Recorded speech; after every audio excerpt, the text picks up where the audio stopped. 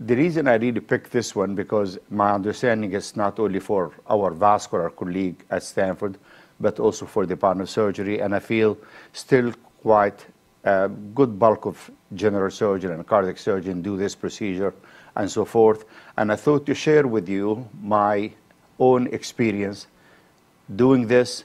I put it here as 3 decades, but believe it or not, 4 decades. But I was feeling maybe I think this guy's too old and maybe demented. So I felt, no, I'll cut it another decade. So I'm going to share with you not only what's presently being practiced in this field, but also hopefully I have 10 minutes or so at the end to share with you the latest clinical guidelines put by the SVS, and presently is online at the JVS, and there is a printed copy. You'll be able to see it this coming month in January. So let's start. There's nothing to disclose. I don't have $2-point-something billion building in West Virginia, but we do have the Vascular Center of Excellence. And if anybody remembers Senator Byrd, he was able to get for us 15 years ago, $100 million from the government, and it established the Heart and Vascular Center of our medical center. And that's the Heart and Vascular Center. It has nothing to do with the hospital. And this is where we practice. The topics to be covered, if the time allows me, which I hope it does, is summarized here. We're going to revisit commonly quoted randomized CA trials. Someone might say, why? This is over 20 years old. Because my cardiology colleague, which I hope they are, some of them here, is these are the number they quote when they do carotid stenting.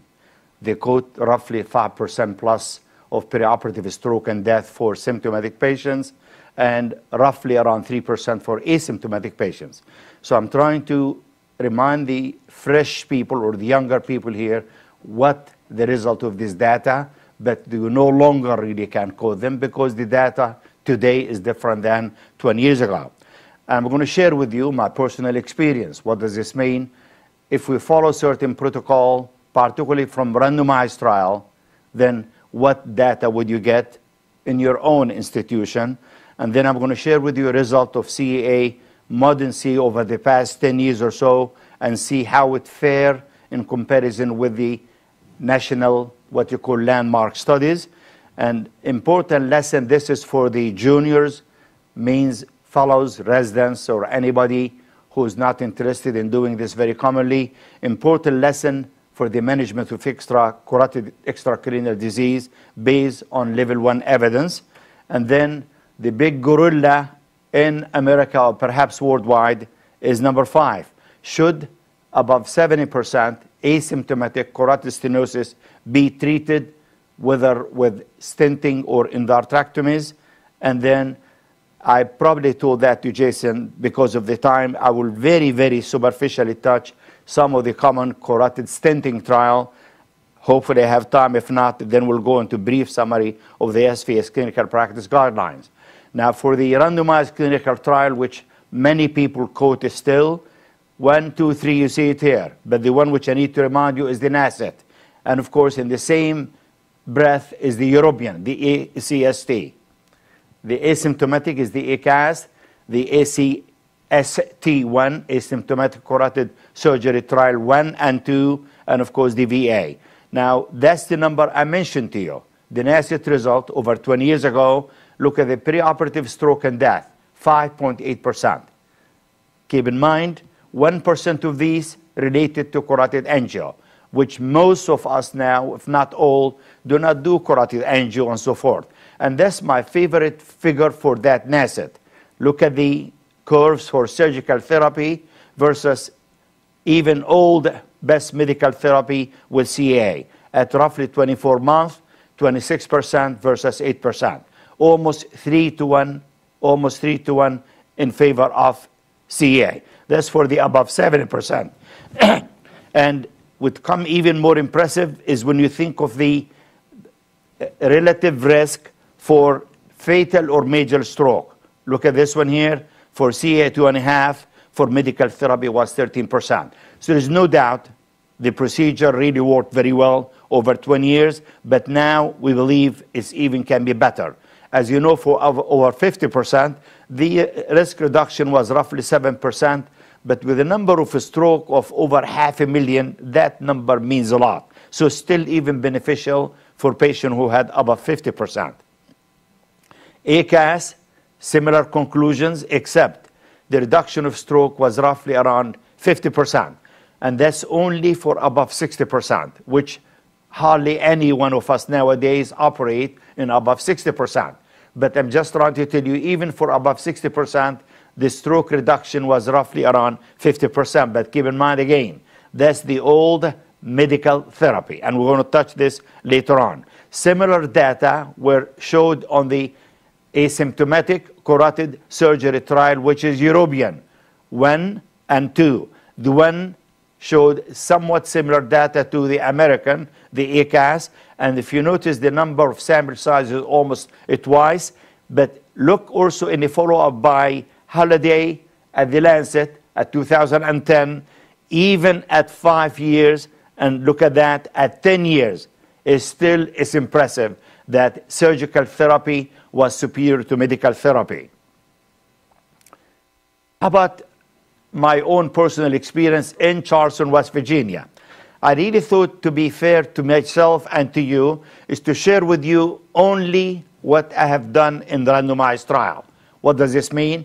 Every one of these were following very specific protocol. Everybody got a neurological evaluation perioperatively. So I feel they're probably more scientific. And I picked only a decade work between 1998 and 2008.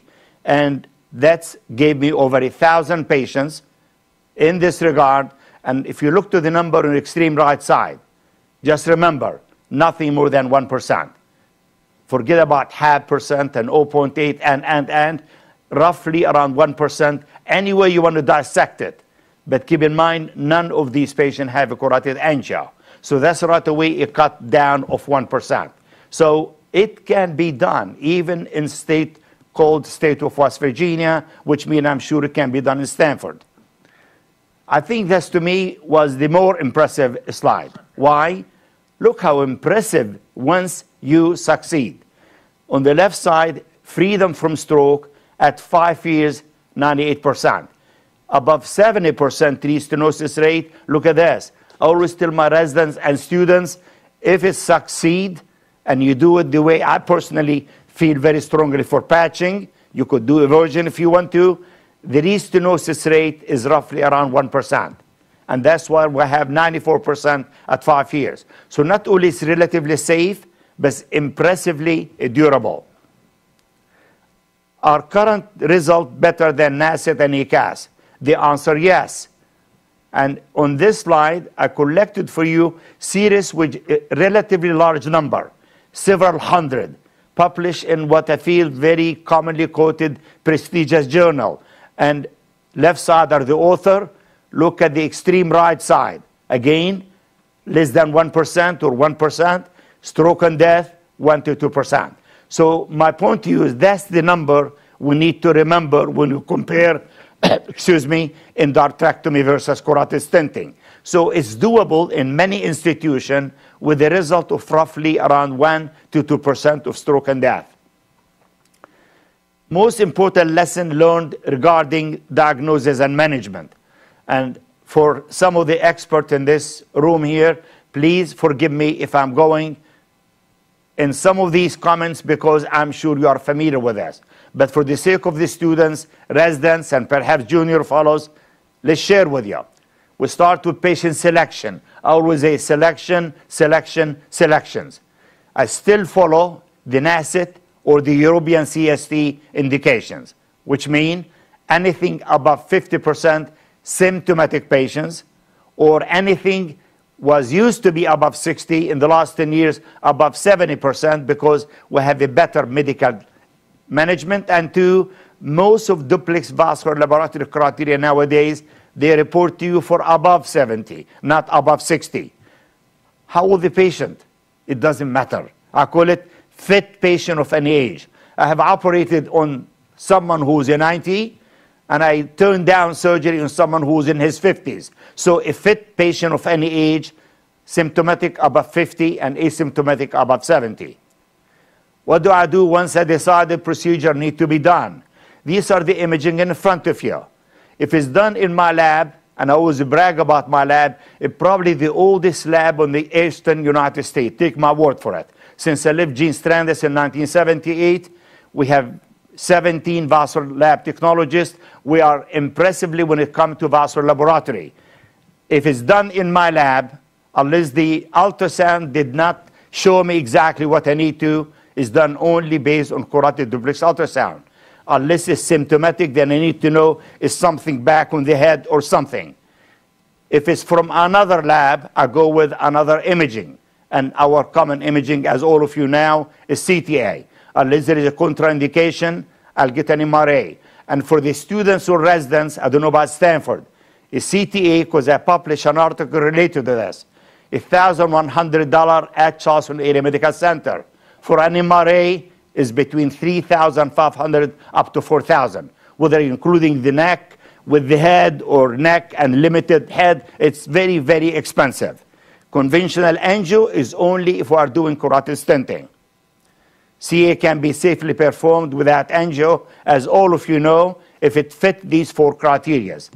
And I'm sure most of you know when you think duplex ultrasound is adequate to take it as the imaging of choice for you. Next, we did the imaging, we decided to operate. Timing. If it's TIA, once you get the consult in the hospital, as soon as possible. A day, a 2, a 3, it's okay.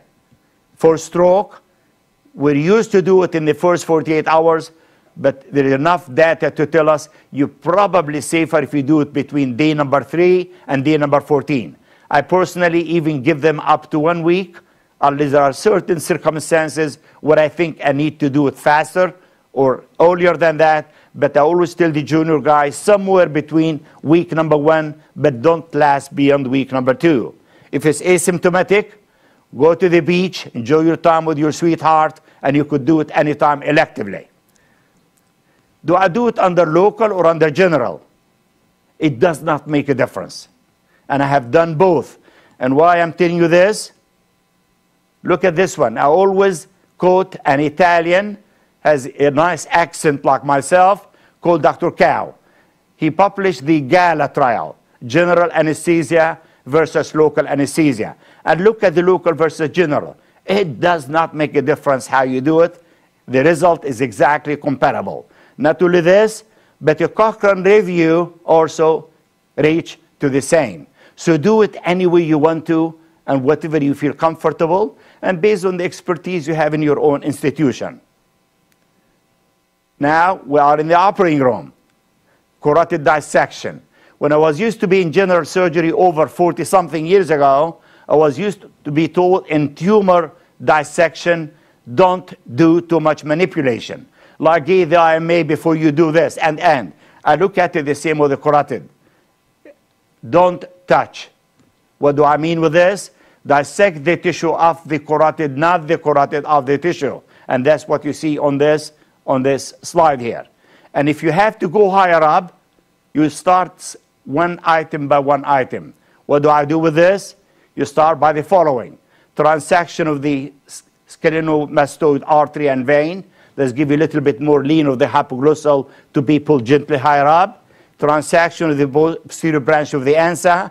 If that doesn't do it, transection of the occipital artery. If that doesn't do it, transection of the digastric muscle. And if you notice, I put the 2 in the bottom in black because I no longer do it. Why? Because now we have carotid stenting. So if I made the judgment in the beginning to operate and I'm stuck in surgery, I do 1, a 2, a 3, a 4. If it reach, I have to go with 5 and 6, which I have done. And it does have significant part of morbidity. Then I quit, and the patient will be ended by going into carotid stenting. Do I do any intraoperative monitoring? I did all type of intraoperative monitoring. My answer to you, it does not make a difference either. And there is enough data to tell you it does not make a difference what you do. It happened, I routinely shunt. It takes me around 20 seconds to put carotid argal shunt, and you don't need to make it complicated. Do you need to shunt? Of course you don't. In what, maybe 90% of the time you don't. But if you believe in monitoring, I think most of these are acceptable, but most of the people, for the sake of the students and junior residents, the EEG is the most sensitive, but it's not necessarily the best. I'm just trying to tell you, you could use, of course, if you could do it under local, that's even better and better. But you could do any intraoperative monitoring you want to. And that's the value of routine shunting, which I'm sure all of you are aware of, versus not routine shunting. My problem with the people who do not want to shunt hardly any time, when you need to shunt, you are shaky, and I don't think the residents and the fellow get the chance to learn how to use shunting when they need to know to shunt. Therefore, I think in teaching institution, you better have to teach your people how to shunt. And of course, what type of technical you do, conventional versus eversion, again, it doesn't make a difference. And that's the eversion. I don't want to go in details. And I think I love the Dr. Ka work, the one who gave us the gala, he gave us the Everest. And this is big time multi-center European, look at that, 1,353 patients.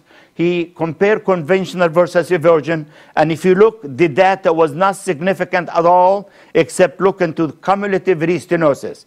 If you patch your artery, 1.5% restenosis versus 2.8 for eversion, which was not statistically significant, but if you do primary closure, it was 9% versus 2.8%. So the data were exactly comparable unless you are doing primary closure. Therefore, you do it any way you want to. Cochrane review, the same. So in conclusion related to this segment, conventional versus eversion, based on level 1 evidence, no difference in stroke death between either way, particularly if you are doing patching. Both have C and eversion with patching have lower restenosis rate than primary closure. And now we decide to not eversion, conventional. Do I do it with the patch or do I do it with primary closure? Again, for the sake of juniors, based on a survey I made a few years ago, in the 80s, almost 10-20% were used to patch. Nowadays, 80 to 90% patch, unless you are doing eversion. And that's based on over a dozen randomized trials, and it happened almost 7-8 of them. We almost compare every type of patch to another patch, or primary closure to a patch, or jugular vein versus saphenous vein. Based on these data, I always summarize this to my fellows and residents. 3 pluses when you patch. 1, cut down perioperative carotid thrombosis, which means cut down perioperative stroke, and of course, late reduction of late restenosis. And I'm going to summarize for you 10 randomized trial. Look into this one here by Cochrane Review, 2010. Perioperative means 30-day result. Any way you look at it, look at the odd ratio on the extreme right side. You cut it by half or 1/3 or even 2/3, whether perioperative stroke, whether fatal stroke, whether any stroke, stroke or death, retain 2OR, anything you want to. You cut it impressively by using a patch. Late result, again, look at the odd ratio on the extreme right. You cut it by almost half to 0.7 or 0.75 odd ratio by late restenosis. Recently, from the CRIS data by Malas, look at the number again, patching versus primary closure. You're cutting it from 1.2 stroke to 4% primary closure, and above 70% from 3% to almost 11%. A recent finding by also this one here, a major systemic review, 2018, 25 studies, take my word, the same thing was patching superior to primary closure, except, of course, if you're doing eversion. What do I do post-operatively? Everybody get a baby aspirin, unless there is a contraindication. Immediate post-op ultrasound, just for a baseline. 24 hours discharge, casually send patient home at the end of the evening. Optimal medical therapy, then ultrasound at 6 months and 12 months. If it's normal, I do not justify repeat ultrasound. And we discussed this and published it over a few years ago. The cost of doing ultrasound once or twice a year for years and years and years, if it's patched, and it's normal within a year or two, you're probably losing your time and your money. Now, if it's abnormal, then we repeat accordingly. The next question which we're trying to answer is this question. That's the big gorilla now for carotid disease field. Should asymptomatic carotid disease defined as above 70 or above 80 if it's restenosis be treated with CA? And that takes me right away for the debate, if any one of you listen to political debate, when Romney debated Obama for the presidential debate, when Obama, forgive me, messed up during that time, and someone else came to show some facts. The proponent of medical therapy, modern medical therapy, which I quoted some name mainly from Australia by Abbott, Spence, Canada, and so forth. Even our buddy Veith at the bottom, lately he became proponent of medical therapy. Regardless, to make the story short, let's see what the fact. And that's what President Clinton came in defense of Obama during that presidential debate or election. What are the facts? None of these studies which they quote were randomized. Everybody knows that. None were randomized. In other words, there's no level 1 evidence against CEA. Stroke rate was quoted to be less than 1% per year for best medical therapy, which I understand. Why would you do intervention if that's the stroke rate? However, they quoted most of their series. Look at number 3. Above 50% to 99 were all collected together. Who the heck would operate on anybody nowadays with 50 or even 60 and sometimes even 70%? So it really is just not fair to put all these together and say, well, the risk of stroke is less than 1% per year. And you and I know this. Look at the bottom one. Only 20% of patients will have a TIA prior to stroke. Therefore, it's a great idea if we could select patients. Do we mean we are doing too many unnecessary endarterectomies? The answer probably yes. But if we could be very selective, that's the better answer for us. Now, the fact on the other side, the preoperative stroke rate for modern CAA is around 1%. And I shared that with you earlier, 10, 15 minutes ago. 1.4% preoperative stroke and death in CREST versus 2.3 in the ECAS trial.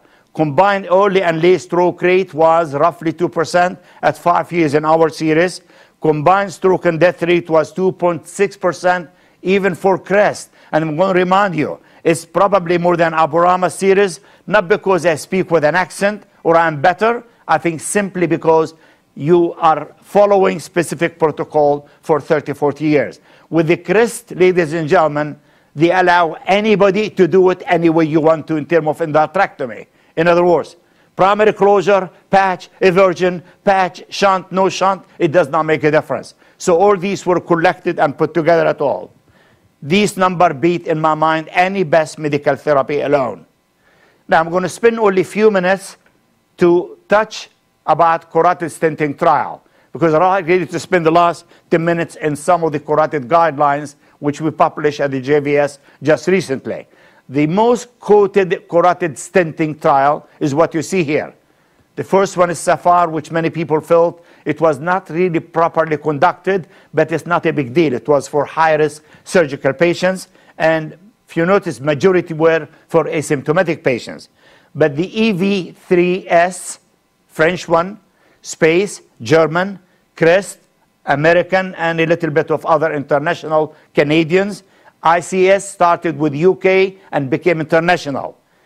Take it in one word. All of them without CREST showed stroke and death were much worse with stenting than endarterectomy for symptomatic patients.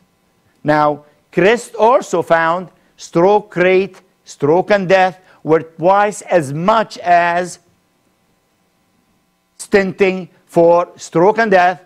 However, when you add a stroke, death, and MI, the primary endpoint was equivalent. And I always tell my people, these people don't come to me to have a carotid to prevent a heart attack. They don't want to stroke. So therefore, it is really injustice to combine the three together. So if you look into stroke and death, the data suggested clearly that stenting was not as good as endarterectomy. But when you add an MI, absolutely, based on CREST, they were equivalent. And I'm going to skip all these. Why? Because for the sake of time, I like to spend the time more, but that's what I'm summarizing to you. But I don't mind spending a few minutes on the CREST. CREST to me, as much as what they say is the best trial, but I still take it with a grain of salt. And why I'm telling you? I think one of your colleagues here will ask me how I'm connecting with Dr. Mark Bate. Mark Bate is an interventional cardiologist. I recruited him over 20 years to join me and started the Vascular Center. The 2 years dedicated of peripheral vascular intervention.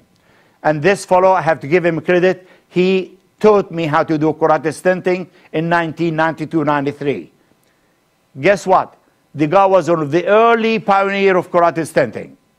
He was not given the green light to do stenting.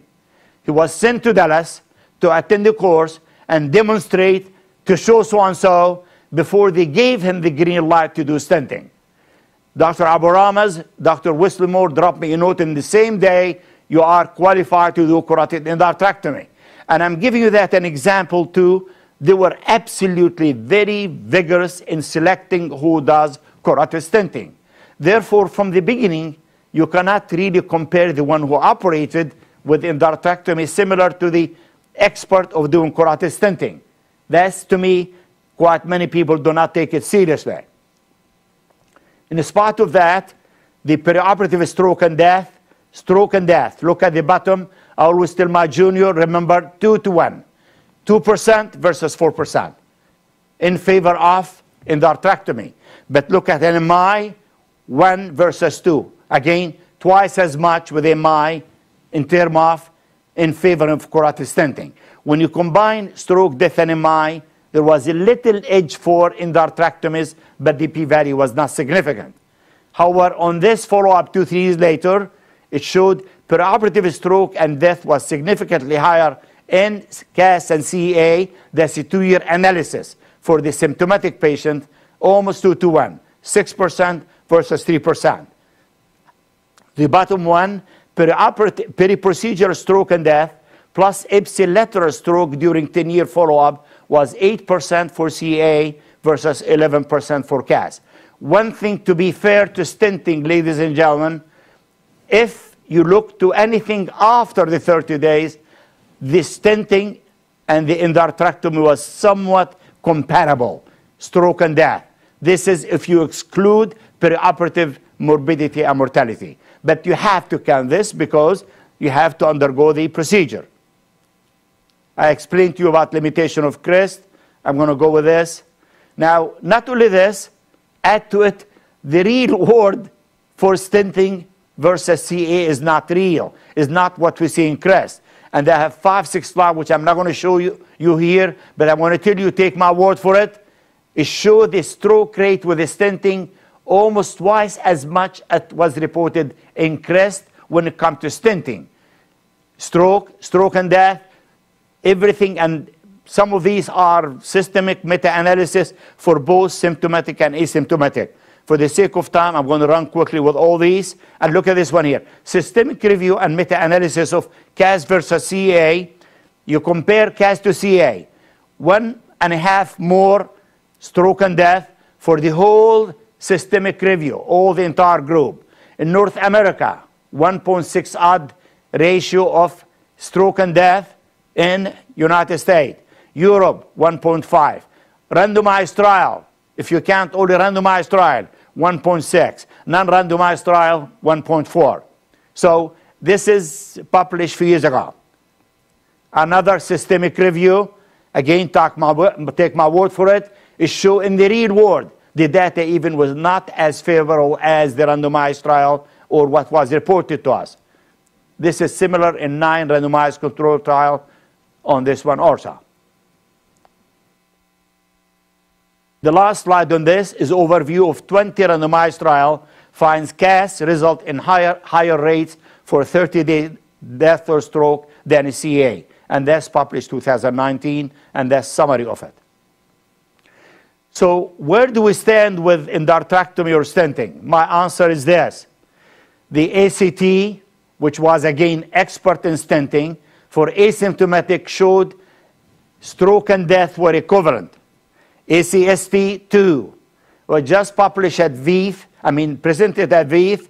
The catch here by Halliday, if anybody read this in Lancet, she only looked into the disabling stroke and death, and she took the perioperative data and felt they are equivalent.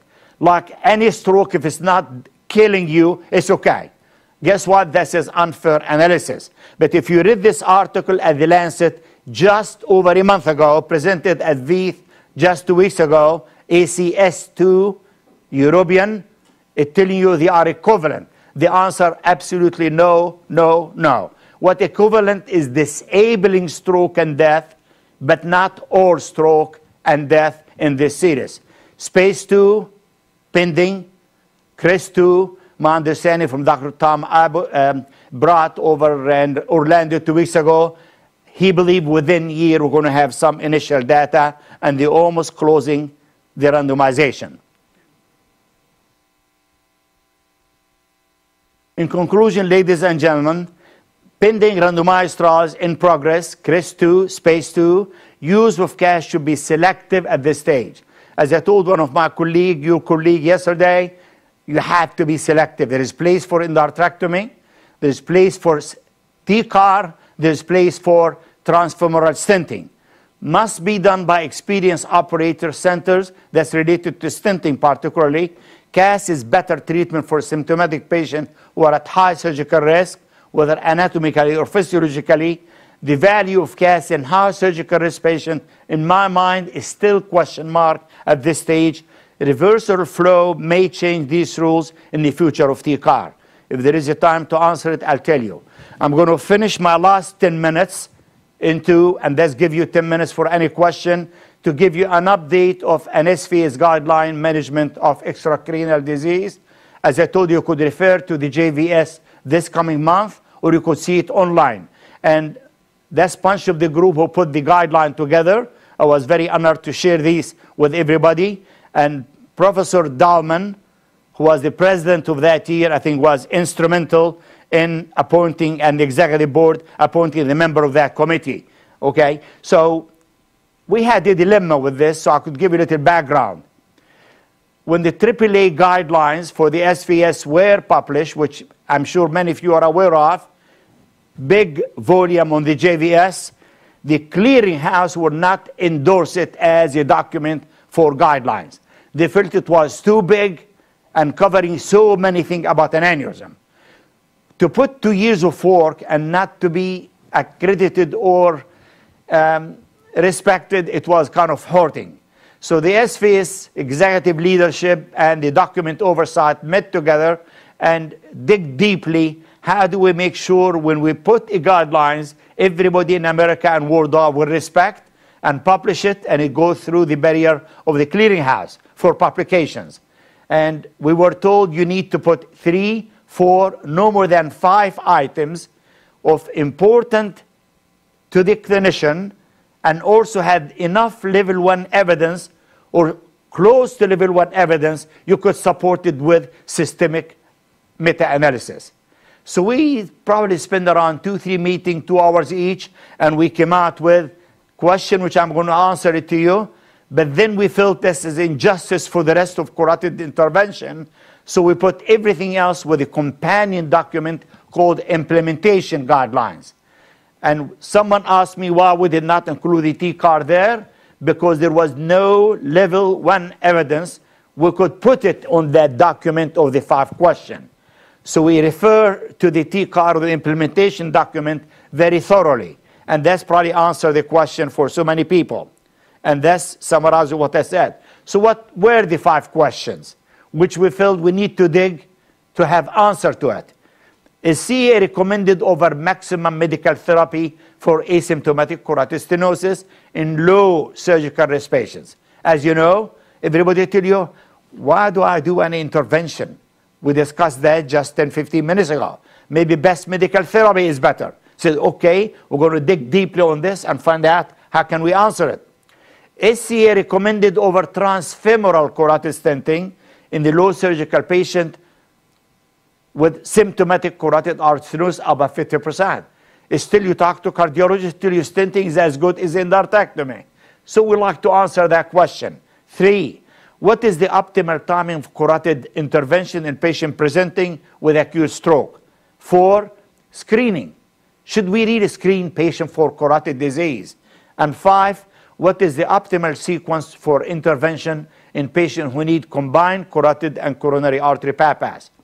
That's the first. We follow the PICA guidelines. First question is, you see it here.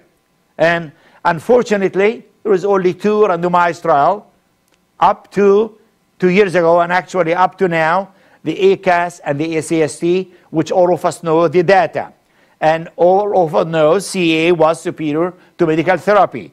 So I'm not sure we could have changed this, except we felt we have to add somewhere limitation of this conclusion.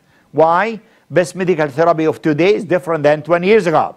However, we refer to this article in the guidelines. Stroke rate for patients even receiving lipid-lowering therapy based on the ACST trial. Look at the bottom slide. For patients who are on lipid-lower therapy, that's part of randomized trial, was 0.7 per year versus 1.3. We're almost twice as much, even if they were in lipid-lowering therapy. If they were not on lipid-lowering therapy, the stroke rate was 1.8 for surgical versus 3.3 per year for those on lipid therapy. So looking into the ACS2 trial, we just felt, no, it looked like even with the best medical therapy, still intervention was better than no intervention. Risk stroke in relation to degree of asymptomatic carotid stenosis. And that's what many times being discussed in VIS symposium over the last 2 or 3 years. We cannot put all categories of stroke in the same shape. And this published just a few months ago by Howard at Lancet. Look at this one here. That's a prospective population Oxford vascular study and systemic review and meta-analysis. If you are specific and you take only the above 70 to 99%, the risk of stroke was almost 15% versus literally very nil for if you have below 70%. And if there's stenosis above 80 to 99%, 18 versus 1%, then if it's 52 less than 80. So this study definitely strongly endorsed above 70% is not the same as above 50 or above 60%. So what were our recommendations for question number 1? In low surgical risk patient with asymptomatic carotid stenosis for above 70, we recommend CEA with best medical therapy over maximum medical therapy alone for long-term prevention of stroke and death, and we gave this grade 1B. We also gave a specific criteria which is even make the recommendation higher. If you have the following category which might put patient into somewhat higher risk of stroke: stenosis progression, silent infarct on the CT/OMR, plaque equiescency, intraplaque hemorrhage, large plaque area, or spontaneous embolization, which is very troubling. You can do TCD on everybody asymptomatic, but that's something many of our European colleagues emphasize. Now, what do we recommend? We decided intervention based on the risk of patients. For example, revascularization, we offer CAA, but high risk for CAA on clinical judgment, which include all of you know, neck radiation, previous CAA, previous neck surgery, stomas, lesion above 2, contralateral vocal cord lesion, and so on, or medical high risk. High risk for TCAR, heavy calcified carotid lesion, lesion within 5 cm of clavicle, common carotid of less than 6 mm, neck radiation, tracheostoma, medical high risk. High risk for transfemoral, age above 75, heavy calcified lesion, complex bifurcation lesion, arch type 3, and so forth. So there are really indications to each category as was recommended. Let's go on to question number 2. Is carotid endarterectomy recommended over transfemoral stenting in low surgical risk? we rely on the 4 randomized trial, which we listed here, and that's putting the systemic and review meta-analysis of all of them together. If you look, almost every one of them on the left side, favoring CA versus endarterectomy. And remember now, we looked into only stroke and death. That's for 30 days and also for 5 years. 3 out of 4 favor CA versus CAS based on the systemic and meta-analysis. So what we did, recommendation CA over transfemoral with low standard risk for above 50% symptomatic, and we felt really not only grade 1, grade 1A. Question number 3, what is the optimal timing for carotid intervention? To summarize it to you quickly, as I indicated to you earlier, if there is indication because the stroke is limited, preferably the first 2 weeks, and CA was somewhat in favor than stenting for these type of patients. Question number 4, screening. The evidence was taken from primarily this table. Well, regardless, recommendation against, I'll show it to you in a second, routine screening for clinically asymptomatic patients in patients who have no cerebrovascular symptoms or significant risk factor for carotid artery disease, and we gave this a grade 1B. But there are specific high-risk asymptomatic patients which screening might justify, as you see from this table, starting with the shaded like patient with PAD or PAD and coronary artery disease or PAD smoking and anything in the bottom. If the prevalence of significant disease is above 20%, we felt perhaps screening is justified, and that's the category of patient where we felt screening is justified. High-risk patient, and we gave it grade 2B. The evidence is not very strong, but the categories in the bottom of the slide are what we recommend. Perhaps, maybe you consider selective screening. And finally, what is the optimal sequence of intervention in patients with combined carotid and coronary? This is the question which we really do not have very strong evidence for it at all. The data is not very strong there, but based on the consensus of the group, you could read this here, and the grading was only 2C. Patient with symptomatic carotid stenosis and 50 to 99 who require both CA and CABG suggest CA before or concomitant with CABG to decrease the risk of stroke. Now, these are if they are symptomatic, and we also left it on the clinical presentation and institutional experience. In patients with severe 7 to 99 bilateral disease and is asymptomatic or contralateral carotid occlusion, suggest CA before or concomitant with CABG. Thank you very much. Hopefully I covered most of what I need to cover for you.